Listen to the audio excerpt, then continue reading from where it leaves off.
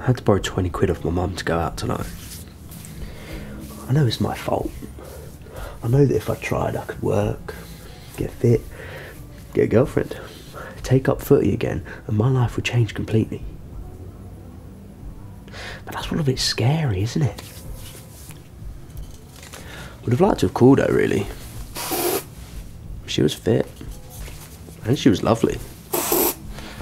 Not many girls like that. Raggy wasn't interested. He's got real stories. None of these small town stories.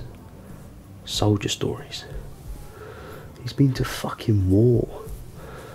And tomorrow he's burying his mum. It puts it all into perspective for me. I'm not going to do anything in my life, am I? Might as well get fucked. Fuck tomorrow. It's about today. We're all just fucking Sims characters, aren't we?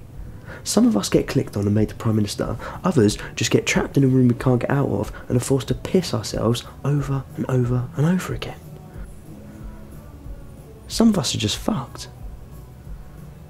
It's just the way it is. I'm just a sim. We all are.